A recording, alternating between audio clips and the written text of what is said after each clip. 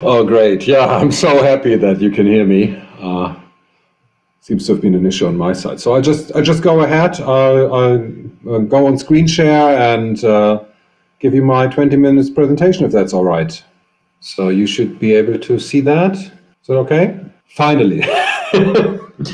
Yeah, thanks for inviting me and being able to speak about projects we did at the institute that I work at, which is the Fraunhofer Institute for Applied Information Technology in St. Augustine near Bonn in Germany. I'm Leif Oppermann. I'm the group head of the mixed and augmented reality team in there. And we had a series of projects that I want to talk about most dominantly about the ARIF project, which was the bigger follow-up project, but there was also a seminal project that I briefly want to touch. So yeah, this work has been previously presented at the Mobile HCI conference in 2016 in Florence, when we were all still traveling. Got fond memories of the project and of the conference. And so here we go. Click on a link.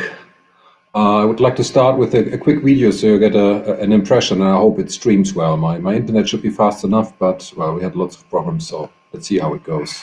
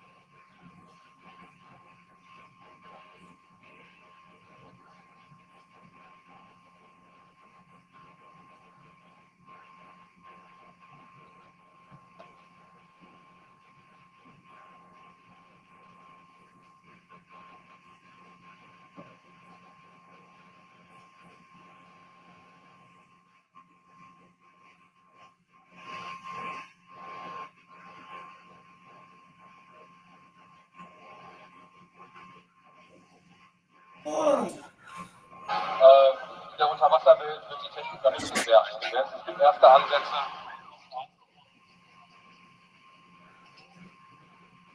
What the fuck?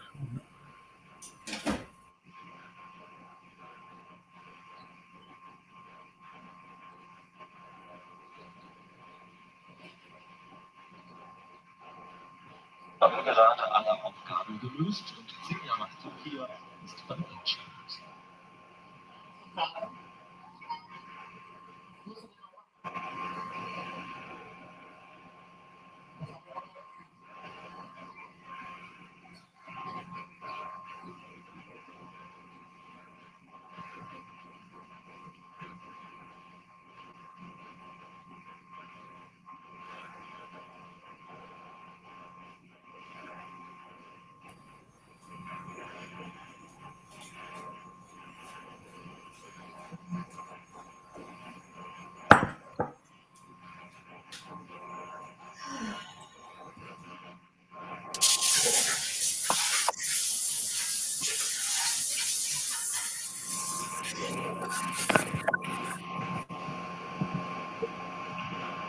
Okay, so much for the video. I hope that came across well. So, of course, there's related work. There's a few pictures here. For us, it started with architectural visualization and stage planning. You can see an early prototype here on the top left. On the middle right, we've got a screenshot from a pervasive gaming project that I was working on as a PhD student. I did my PhD at the Mixed Reality Lab in Nottingham. I think I didn't mention that. So we were in pervasive gaming and then things like that. in this domain that we are talking about, the related work that was relevant from our perspective was, for example, the 1993 WaterHCI, which was the first underwater PC that we found without tracking, without augmented reality, just an underwater PC. Almost 30 years ago now. Then we had the virtual Oceanarium in Lisbon in Portugal 20 years ago, which was a very large simulated underwater world, well, that you can explore virtually. And a couple of other systems like the Sea Slate and the Triton, which was quite prominent back then, and I think is still around. But they had no mobility support and they had no AR, so they were basically monitors on swimming pool walls. And so from there, my colleague Lisa and some other colleagues started working on the underwater AR system, which was mobile and included tracking. More related work first. Tracking objects in a pool is a repeatedly found task. So you have Simon Shelley with cleaning robots and other people with sonar and optical tracking, just for example. Then for the human-computer interaction, you got Lisa, that's Bloom et al. With the underwater AR game. You've got Pell and Müller from Australia with their artistic installation. I think Floyd is giving a talk later today, I saw from the program. Then you got Von Lucas to improve ROV navigation, and you've got Rafi introducing interaction categories across 6 degrees of water contact, which I think is quite interesting. So yeah, first prototype in a mask by FIT. Well, 13 years ago. Wow, time flies by. So the tangible aspects of the water changed the perception of the users. And we think it also, the prototype challenged the underlying assumption what AR could be, or actually is. So it was a game with fish and treasures, and it was originally a student work, so very good final work of a student, and it got worldwide attention. So all the dive magazines in the world kind of featured it. It got Lisa a third prize at the SeaGraph 2009 student competition, and it was also featured on Canadian Discovery Channel. And I think if that hopefully works, it worked just before the conference. I'll give it a go here. Just a minute or so.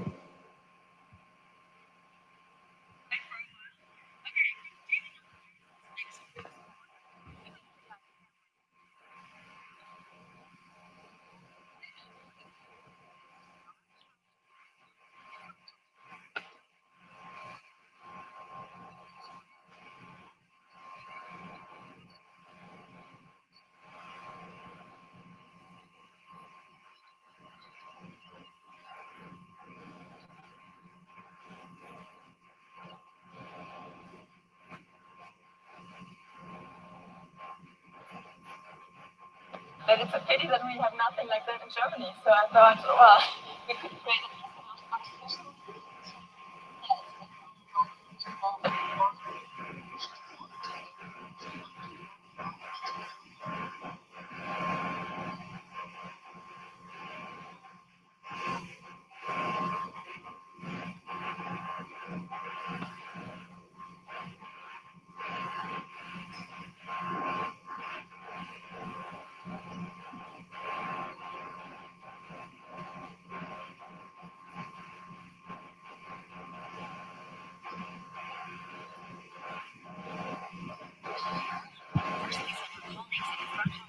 I think that should do for the introduction. If you want a full video, you can check it on the YouTube channel, or just search for augmented reality underwater, or write me a mail.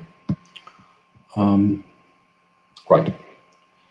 So that was the prior work, and then we got the Arif project, which tried to put it into pool and into children's hands. So the first prototype was a bit clunky and fragile and also very expensive. So we tried to make it all a bit more low cost, and also while making safe, which relates to what Bob was talking about earlier. So yeah, augmented reality for water-based entertainment, education and fun. That was the full title for our funny acronym. And we wanted to develop underwater AR experiences that you could deploy in water parks or swimming pools. It's a project from 2010, just December really, so 21 years ago, and running for 3 years. Led by us back then with participant SME corporations in Germany and in Korea, and also subcontract in Korea. So 2 partners on each side. We were funded by the Korea Institute for Advancement of Technology, or short the KIAD, and we were the first KIAD funded project with a European lead organization, which gave us some kind of press also back in the day. Our mission statement from when we started, we thought that water is really a fascinating medium, and we wanted to develop fascinating underwater AR experiences. And when we looked back at prior work in the field of augmented reality, which I've also been doing for 20 years now, or back then for 10 years, basically everything had been staged in the medium air. And so that was all new territory, terra incognita, if you wish. So we wanted to bring computer games and entertainment applications from the desktop or your mobile device to mobile underwater using AR technology, and we wanted to pioneer that. Just a brief overview of our system. So as you've seen in the video, it's basically a tablet that was at first a Galaxy Tab and then a Nexus 10 built into a waterproof case. We'll have pictures of that in a bit. And other than that, that was, of course, the standard Android operating system with the Unity 3D engine on that, and with tracking, and also, of course, content. So just a quick look at the engineering bits. So in year 1, that's the top picture on the right, we had a metal case with 26 bolts, which was very robust. We had touch improvements because, well, it was watertight, so you couldn't reach the touch screen, but the project partner, Umtech, filed for a patent after they found a solution to make the touch possible on this. And it was a single-player game. It worked, and we had to rework it in year 2, so we could go further.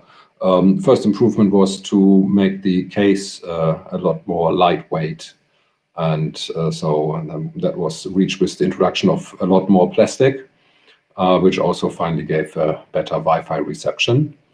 And it was less than half the weight than in year 1. It probably still cracked the floor tile if you dropped it to the floor, but anyway, that was waterproof. Then in year 3, we refined the locking mechanism to make it easier to use, like a suitcase really. And we changed dimensions for the final hardware. In the first 2 years, it was the Galaxy Tab, and then for the final year, it was the Nexus. And we produced multiple of these units for our user testing, and we also made a prototype for wireless charging because that was deemed important by the water park experts that we talked to. Just a quick overview of what the experience would look like. You've seen it in the video already, but there's basically several kids in a pool at different underwater locations marked by metal plates. They would have little islands where they could interact while hovering or swimming above that island. And you would basically go on little mini quests that you would receive from the out of the water base station, and you would also have to take your results back to there. Yeah. As I already said, you move around, you explore the virtual underwater scenery, and you score at the base station. The background for this kind of designs was manifold, and not the least to Wi-Fi not spreading really well underwater. So we had to find a seamful way of playing with the Wi-Fi signal reception, really. Just a quick overview of the assets. So you've got the envisioned setup at the top, and in the middle you see the actual setup. Actually quite a nice shot. I was really pleased when we had that it worked out like that. The base station is just a low-cost waterproofed Nexus 10 tablet and a big marker. And then we've got 3 alu debond markers also that we sunk in the water. They were usually like a meter wide. And on the top right, on the bottom right, you see an example island. Yeah, for example, there's a little lobster over here. Yeah, more screenshots. I'll just skip those. More screenshots. So yeah, we wanted to evaluate that. So we wanted to find out if it was actually fun, and also if it would allow players to safely finish the game with a sense of satisfaction. It's more researchy way of saying it was okay and fun. And we wanted to find potential problems and challenges that we would have to address in future versions, or maybe others could address in future versions.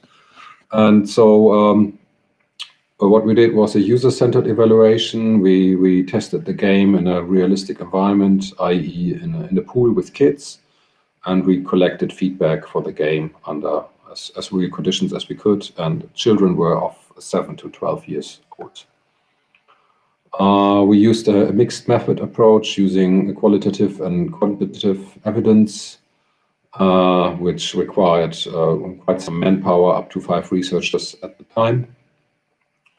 We also logged some events on the device itself, and I think there's a slide on it in a bit. We basically had a 1-hour time slot for 3 children, so we would welcome them, introduce them to everything. The parents would be around, of course. We would play the game, interview them, and they would get a little present at the end. Chronology was, we first did a pilot evaluation in Darmstadt, Germany with 3 children. Then we would campaign to organize more players, because we found that it's easier to do a campaign that people want to participate in than to ask people if they can send their kids over, which is usually not very well received. And we got a lot of feedback from that campaign, and many people wanted to participate with the children. And we got 36 players during that week-long campaign. Yeah, pictures from the test players at the pilot in Darmstadt. And so we tested the overall procedure of everything, including our evaluation methodology. And we wanted to establish a routine in the team. And we only had very minor refinements to do after the pilot test, which was one of the tasks was too complicated. There's a little game where you could clean the underwater world from some trash, and that was made a little bit easier. And we also just put the marker distance right. Then we went to Siegburg swimming pool, and yeah, I already talked about the details of the demographics.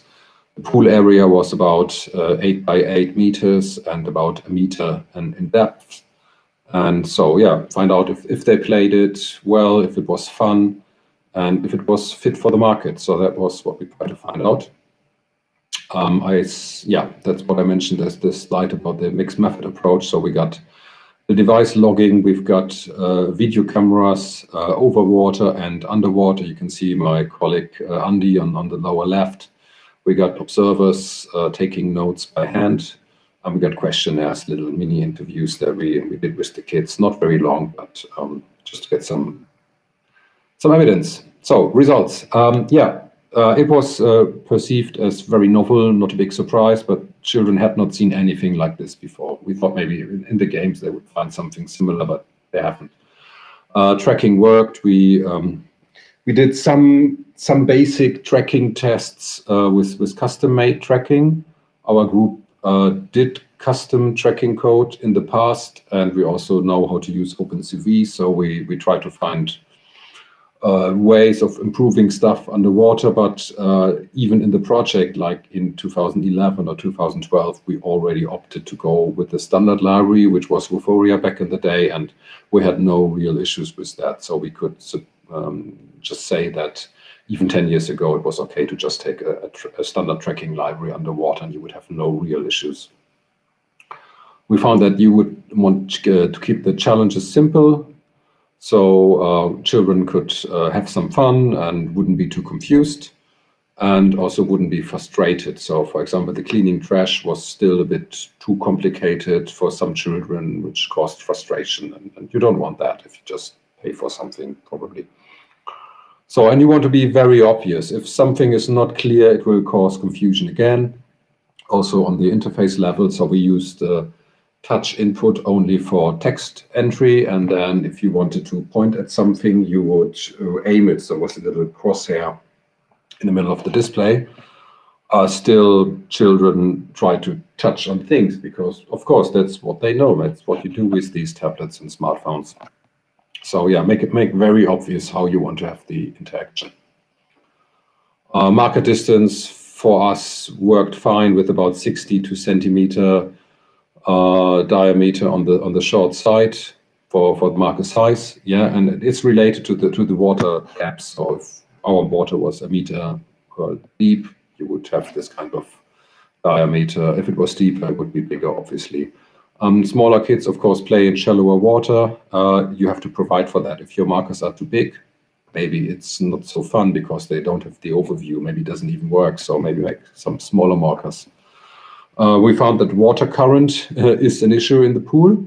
It's actually not surprising, but sometimes you rediscover things that you could have known before. So of course there's fountains and vents, and they provide a flow of water. Not a big issue for a grown-up like us, but small children might, just flow away, and we've seen that. So they were a bit frustrated by that. And you might not be able to turn it off because it's not just you in the pool, and it might just be necessary for some other area very nearby. So you have to keep that in mind. Yeah, we logged data and to JSON file. So the start and the end of the mission, and every task that you completed or mastered, and on which island you were looking at. And then we turned that into graphics that are now coming up just very quickly. So here you see an example session of 3 kids, Paul 1, Paul 2, and Keenan. And you could see on which markers they were. The light, the middle, and the dark blue are different markers that they had aimed. And then you could see how long they played for. So Paul 2 was the fastest. But that's not necessarily the goal of the game. I mean, if you have a good game, maybe you want to play it longer, just, and then for the different events, you could see it when they found different fishes and so forth. And having this graphic allowed us to really unpack what happened in the game for each of the kids as part of the evaluation. If you are interested in the details, you can always read up in our mobile HCI paper, Playing on a Reef. Just like the name of this talk. So yeah, speed is an issue. We can see that in this graphics, Paul 1 was a lot faster than Paul 2. Yeah, he lost some tracking and caught air once. And okay. As clarity, you can see from the graphics that Paul 1 was a bit confused by the second mission. Which was the cleaning mission where you had to push trash over the edge of the island, and he tried again and again and again. And so that's the long blue bit bar at the bottom of the top. And of course, breathing is an issue. If somebody has continuous tracking of 2 minutes, it's probably not because he held his breaths for so long.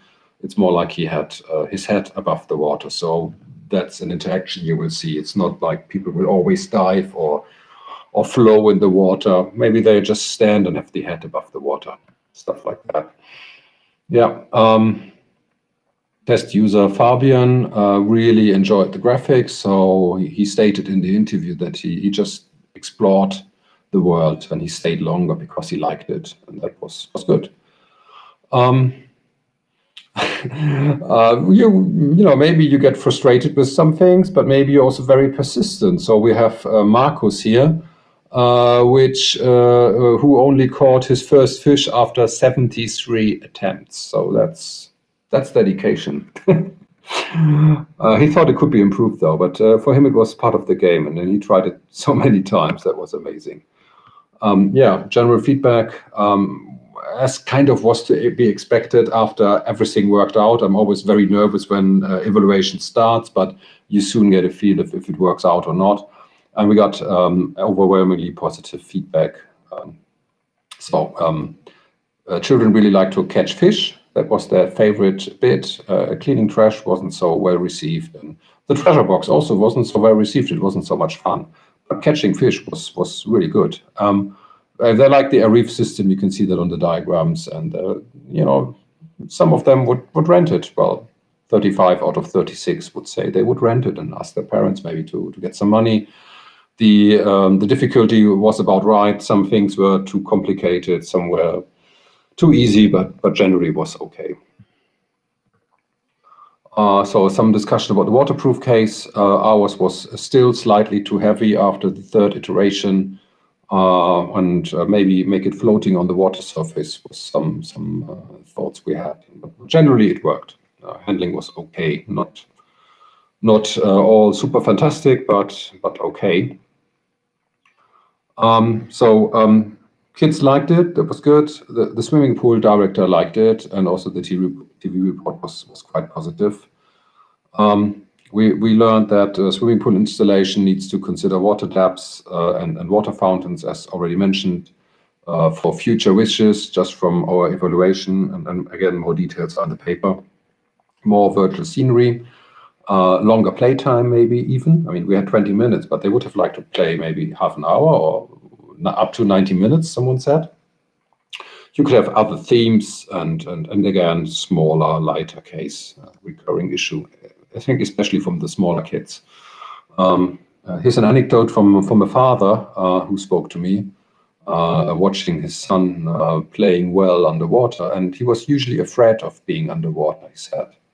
But not so with the gain. So he the father was really happy that the son happily dove underwater and just didn't think about his anxiety while doing this. And so the father was clearly very pleased about that. And maybe the game had to mitigate the anxiety. I think it did. So maybe that could be an aspect that can be designed for in VR, AR, XR, whatever. Yeah, upshot. You can do underwater AR apps for sure. I mean, you can do underwater VR. We all seen that already. I mean, we had the feedback from discussions we did with expert interviews back in the day, and also when we tried to sell this. People want to put it on slides and put on masks and so forth, and throughput is an issue and stuff like that.